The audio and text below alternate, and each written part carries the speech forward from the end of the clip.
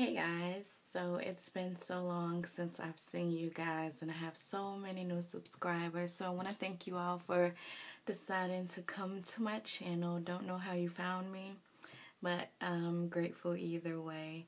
But I just wanted to come in with a quick video. I finally washed my hair and I'm about to deep condition it now. This is my hair, so I don't think I got any heat damage. My ends are still looking the same as they did before. So my hair was always a looser wave in the front and a little tighter in the back. So this is my hair. And if you don't believe me, you can always go back to the Cassia video, which I did the same thing. And so this is what it's looking like.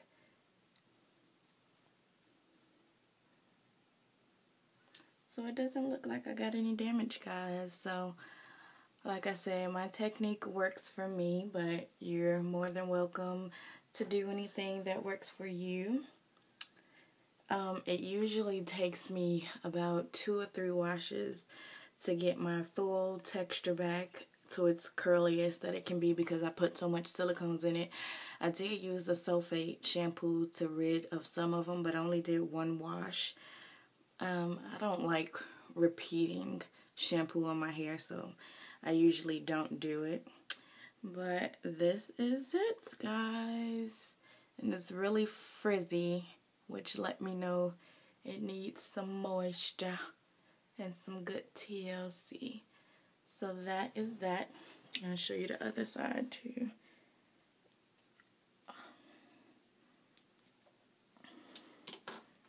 So, see, it's looking the same on the other side as well.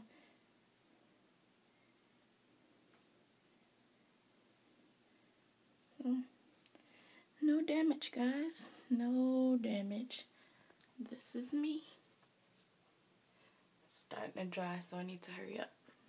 But I will be back, and I will be posting a video. I ended up having it straight for about 3 weeks, I believe.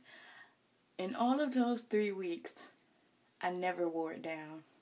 Weird, right? Who straightens their hair and never wears it down? I wore it in a ponytail immediately starting from day one. It's just hot in South Carolina. It's real hot. Nobody wants to deal with their hair. My eyebrows are atrocious right now. But anyway, so I just want to show you guys I did not get heat damage at all. I will come back with a style.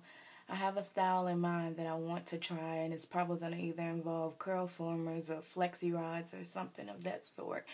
But I just wanted to check in with you guys and let you guys know I am still here, just really busy, and I have some updates for you guys. I got a new job, so I'm so excited to start that, as well as some other things that have been in the work for me, but trying to adjust to school and working at the same time, so that's why the videos have seemed like they halted, but they have not. I'm still here.